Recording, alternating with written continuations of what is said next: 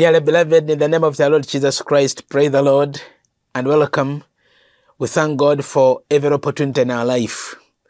And it has been on and on and on, and we thank God that you and I are still alive, still praising the Lord, serving Him while we're still in the land of the living. We have been looking at several personalities, which we shall continue doing because these men and women in the Bible teach us greatly. And now we get another one. One of the judges, though, this man wears several coats and is known because of what he did, the several roles that he played in the lives of the people of Israel. And this man is called Samuel. Samuel is known to be one of the judges, actually closing the chapter of the Judges. He is a prophet, and the Bible talks about him as, people knew him as a prophet of God. And the other thing is that he was a priest because he performed roles of a priest. And so he was a priest, prophet, judge, and because he is the one that anointed the first king of Israel, he's also known to be a kingmaker.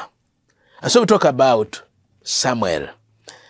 And I have been mentioning it, and I say it again, we pick lessons. As a person, I do pick lessons from these men and women in the Bible. And so that during our time, we also try, if there is anything to correct, we correct it, and so that God's name be praised. And so Samuel comes at a time when there was a priest who is also known to be a judge, and this man was called Eli, who had children, but they became corrupt along the way.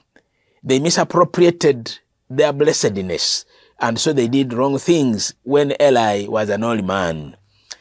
And he comes from a family, Samuel comes from a family of polygamy, but we shall not dive into that, but we shall look at his name.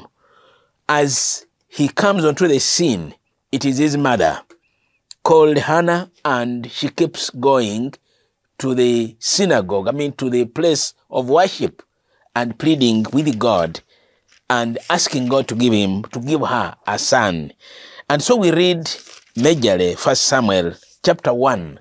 You'll get the whole story about this man. They're talking about Samuel, how Hannah prayed, and how Eli also had his input, which at one moment helpful, but another moment maybe not doing good news to Hannah. But at the end, Hannah's prayer was answered. The reason why, when she produces the son, the name that is given to him is Shemuel or Samuel. And Samuel, looking for its meaning, is God has heard. Or rather, in some other versions, they talk about the name of God. And so this name, Samuel comes because of the circumstances under which he came, under which he was produced. We have talked about other biblical figures, and I have said it before, I say it again, and like many of us actually know that these Hebrew names have their own meanings depending on the circumstances of birth and other things that happened around them. Like Moses, remember, and Joshua and others, those names have meanings. And so Samuel is God has heard. And indeed, God hears prayer. And so this is one thing that I keep learning from this, that actually God hears prayer, that God heard this woman Hannah. When we read chapter 1 and 2, she even comes and, she exalts the Lord. And, she sings a song because God has heard her prayer. And so Samuel comes as a result of prayer, and Samuel is a product of prayer. And from the Bible, we see several other figures, several other people that are products of prayer. Of course, we talk about from the time of Genesis, the people that, the children that came as a result of trusting God. Samuel is as a result of trusting God prayerfully, earnestly praying, and then diving into the New Testament times How about the birth of John the Baptist? How about the birth of the Lord Jesus Christ himself? And so these are products of prayer. And now, and trusting God. How about in the Old Testament, we talked about Samson. Samson also came as a result of trusting God. The family members were barren. Manoah and his wife were childless. And so, friends, from the very beginning of this is that as we talk about Samuel, we talk about how God, the fruitfulness of trusting God in prayer and trusting him fully.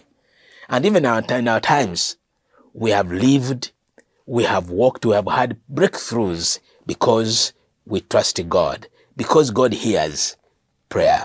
And so Samuel is the man who came, who surfaced as a result of trust by the mother. Mother Hannah prayed and trusted God. And so he comes onto the stage during the time still of confusion in the Israel, and the priest that was there in his old age, he had served God, but his children misappropriated their positions. And God hears the prayer of this woman, and Samuel comes, and a son of a promise, she said, I will dedicate this boy into the temple, into the worship of the Lord all his life. And he comes. And one thing that we need to take note of is he comes at a time when visions were rare in Israel because of the circumstances that were prevailing at that time. And so he comes and he became the judge. And the Bible talks about him in Judges chapter 3, verses 19 following. Let me just read a few verses here. And Samuel grew, and the Lord was with him, and let none of his words fall to the ground. In verse 20, chapter 3, verse 20, and all Israel from Dan to Beersheba knew that Samuel was established as a prophet of the Lord.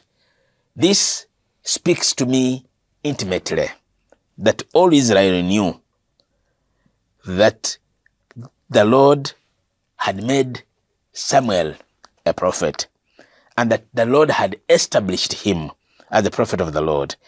And the Lord appeared again at Shiloh, for the Lord revealed himself to Samuel at Shiloh by the word of the Lord. The visions that had been rare during the time, actually that entire time, God begins revealing himself again because of Samuel, the young man. And what amazes me is actually people knowing that the Lord was with him. And so we pray that actually in our ministry, in our work, that people will see the things that we do, people will see the things that we say, and then may they tell that actually the Lord is with us. So Samuel grows up and becomes the judge in Israel. He was one of those charismatic leaders of Israel that led the people into war and showing the people their way back to God. He delivered them.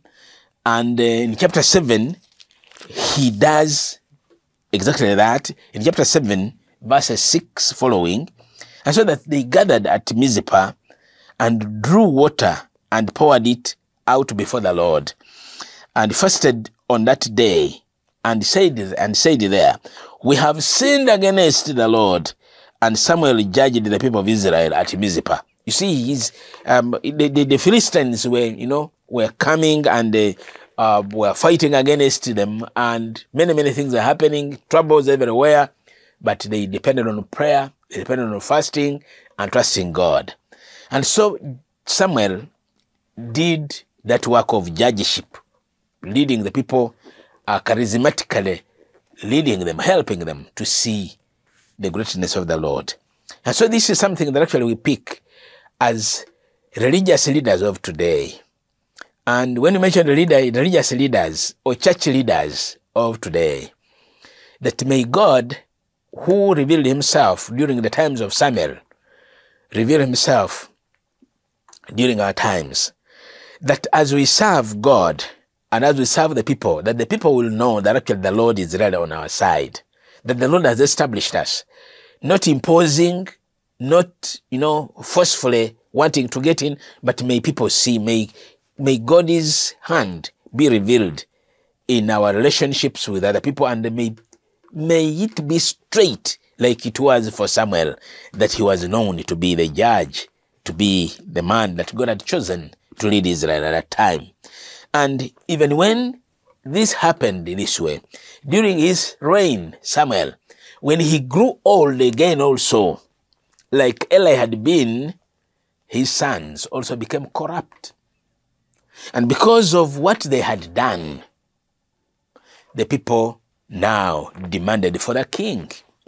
And so sometimes, because of the actions that we exhibit, people rebel against us, and they will demand for something else. And so in chapter 8, we read that when Samuel became old, he made his sons judges over Israel. The name of the firstborn, they mentioned Joel, and the name of the second, Abijah, and they were judges in Beersheba. And in verse 3, yet his sons did not walk in the ways of their father, but turned aside after him. Again, they took bribes and perverted justice. Then the leaders, the elders of Israel, gathered together and came to Samuel at Ramah and said to him, behold, you are now old, and your sons do not walk in your ways.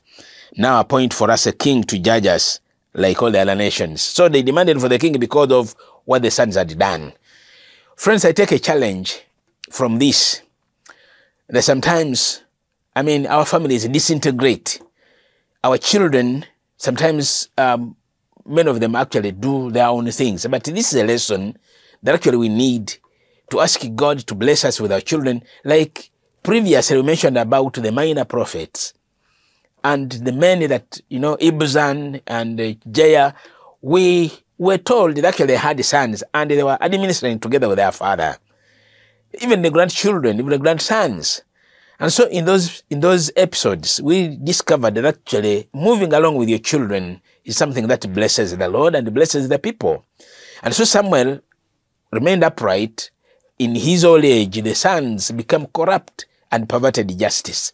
And so we pray that actually God enables us. And this is something negative that we can learn something from, you and I, who administer our homes, who administer our families, that even during our old age, that our sons will be in one accord with us.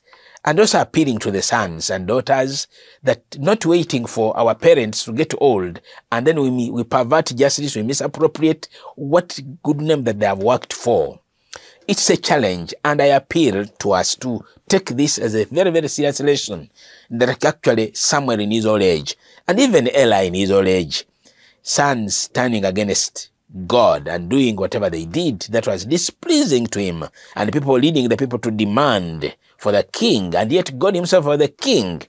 And so friends, this is serious to me, and comparing this great man, Samuel, who rejuvenated visions at Shiloh because of his birth and because he became a leader, God's visions became evident at Shiloh. But during his old age, things were not right. I've just gotten, reminded very heavily about those minor judges that I've mentioned about, Jair and Abdon, and, they had their children, and their children were moving along with them. So we pray for our children, we pray for families, and during these sessions, it's my prayer that parents and our children in the service of the Lord, we shall move together. And so Samuel, because of the actions of his children, the people of Israel demanded for the king. And so we pray that the Lord will enable us to be full-time ministers in the service of the Lord, like Samuel was, and he was brought and served fully by his mother when he was brought in by his mother. And we read chapters 1, 2, 3. Please, you'll go on and read that. And so this is very, very important. And Samuel asked of God the name of God. And so there are some important lessons that I want us to remember, to pray together, that God will speak to us through the life of these great men and women in the Bible. And given that Samuel judged all Israel all his life, and he really judged Israel all his life until old age. I'm also praying that actually when people enter service, church ministry, no deviation, that we serve fully until God says you are now expired. And I pray that actually God uses you, because Samuel judged Israel all his life. Samuel served God all his life. It's an important lesson that I pick from here, actually. And in chapter 7, 1 Samuel chapter 7, verse 15 is what we read here. Samuel judged Israel all the days of his life, and he went on a circuit year by year. He moved around a circuit, moved around Israel year by year to Bethel, to Gilgal, and Mizpah. These were the sanctuaries, the places where he went and sat and judged the people. And he judged Israel in all these places. It is an admiration of the life of Samuel that when you start ministry, you don't deviate. You remain in there. You serve God there. And that God's name will be praised. Then he would return to Ramah, for his home was there. And there also he judged Israel, and he built there an altar to the Lord. He returned home. One other important lesson is, now this addressing church ministers, that many times we serve God and we stay over there and we forget that we need to have a home. Samuel had a home. Praise the Lord. And this is a message. Well, not only church ministers, we have people that have gone into cities. They have, they have bought powerful cars. They have bigger jobs, but they don't have a home. They have not built a home in the village somewhere. And so Samuel here is appealing to everyone that he would return to Ramah, for his home was there. And so this is an appeal. It's a huge lesson that Samuel lives with us, really. That as we serve God, or you are serving in whichever capacity, we have had people that have served nicely, great men in the nation, great men and women in the church and wherever. But when time comes of their expiry, when the time has come for retirement, they have nowhere to go. Samuel teaches us a lesson that we need to use whatever little resources and that God has put at our disposal. Not being corrupt, not perverting justice, not stealing, but at least doing something to have a home for you and for your children. And so this is, for me, is one of the lessons that I pick from Samuel when we read verse 17 of chapter 7 of 1 Samuel, that he will return home. May you have a home where your children call home, where your grandchildren will call home. And we pray that the Lord will open a way for you and for me, that actually this is important. Now, one other lesson that actually we learn from the time at the beginning. Now, we have people that are struggling to have children, childlessness, barrenness.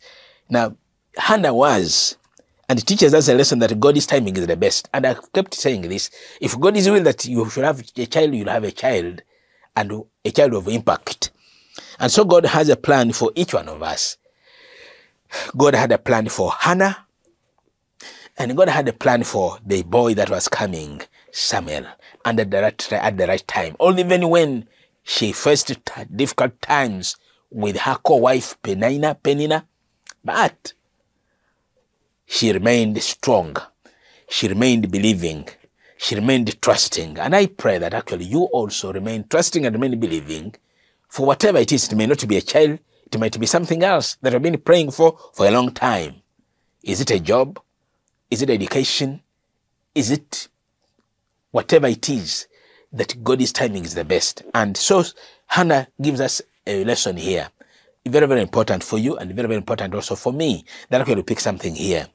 Now, one other thing that I learned from this is that actually ministry into which we are called is a calling. Is a calling, and should be a calling and not just a profession. Samuel became judge, but right from his childhood, it had been designated that he would be a prophet, a judge, a priest, a kingmaker. And so this Samuel's life talks to me as a church leader. The call came direct from God. And may God's call in your life come direct from him. Eli's sons entered the ministry because of lineage. Their father was a priest, and so they became, but there was a mess. And even Samuel's sons themselves as well. They were becoming judges over Israel because of lineage. And therefore wickedness expanded, and it wasn't God's call at all. So friends, a parent may do well because actually God purposed and it was, and sometimes it may be backfire if it is not God's will for you to become maybe that person. But we say that actually may God's call be evident in our lives as we serve him. And Samuel was from childhood. And so may it be evident that actually it's God's call and that it's a calling but not a profession, and which may cause trouble later on. So when God calls, he equips. This is very important. When God calls, he equips. And we need only to learn the art of listening. Samuel was a listener, hearing the voice of God in chapter 3. And Eli told him, go, and when God calls, listen properly and say, here I am. Your servant is listening. These days, there's a lot of noise, a lot of noises coming from every corner. Listening is limited. Calmness, quietness is limited, but we are encouraged in the midst of the noises that we are called upon to be good listeners. Having time to listen to the voice of God. Have time to listen to the voice of God. May I have time to listen to the voice of God. And so that actually, at the end, we shall always remember what God has done. That's another great lesson. When we listen, God enables us to accomplish, and later on, we must always remember what God has done. The problem we have is many times we forget what God has done for us. Now, may you remember the great things that God has done for you. Now, in 1 Samuel chapter 7, verse 12, the Bible says, this is what we quote every moment, that after Samuel took a stone and set it up between Mizpah and Shen and called its name Ebenezeri. For he said, till now the Lord has helped us. He remembered what God had done for them. Now, Ebenezer is about remembrance of what God has done. Now, will you remember what God has done for you all the time? And I pray that remembrance becomes one of your landmarks, something that actually, that God has done great things for you. So always we need to remember. Sometimes when we are in trouble, we forget. But remember that actually even that trouble, God is with you. And so may you keep remembering, keep focus on what God has done, and so that you always remember to say, praise the Lord. And then another thing, very, very quickly, is that God grants the prayers we present to him. Israel demanded for the king, and God had, even when it was not going to please God, but he granted it, and the repercussions, they felt them by themselves. And so God hears our prayer. Sometimes we ask for things, and then eventually become trouble for us, but he will grant us the desire of our heart. Paul in Philippians chapter 4 verse 6 says he will honor the desires of our heart. These people prayed in chapter 8 and they said, what a king! And God granted it to them.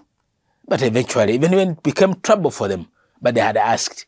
So let us align ourselves, our will, with God's will. Pray the Lord.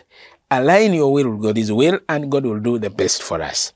And then also, Samuel remained focused in everything that he was doing, even when other people were the other side, but for him he remained focused. And may you remain focused even when you're alone. Samuel was displeased with the decision, with the demand, but for him he kept obeying God even when everyone else disobeyed. So will you, my brother, my sister, remain obedient to God even when others have left, even when others disobey. For you remain focused, and may God be with you and remain with you. So Samuel remained faithful to God in all capacities. This is what I'm closing with. The final lesson. As a boy, Samuel was faithful. As a younger person, he was faithful. As a judge in Israel, he was faithful to God. Even when he was a prophet, even when he was a priest, even when he was a kingmaker, in all capacities, he remained faithful. So friends, I also implore you to remain faithful, even when titles change. There are some people, when they are young, they are faithfully serving God, but when they grow, when titles change, when status changes, they also change. Samuel did not change, he remained faithful to God. And so this is very, very important to you and to me. And so friends, whether we are rich, whether we are young, whether you are old, whether you are what, remain faithful in the name of God the Father and of the Son and of the Holy Spirit. And may God keep you. May God continue providing for us as we take these personalities, we learn something more from them. And so that God's name be praised, even during our time, that there will be something that we shall leave behind. And people will say, yes, during so and so's time, something like this happened. And may we leave a legacy. So whether young or old, or remain faithful, and may God will grant you the desire of your heart. Keep well, and may God bless you in the name of Jesus Christ our Lord. Amen.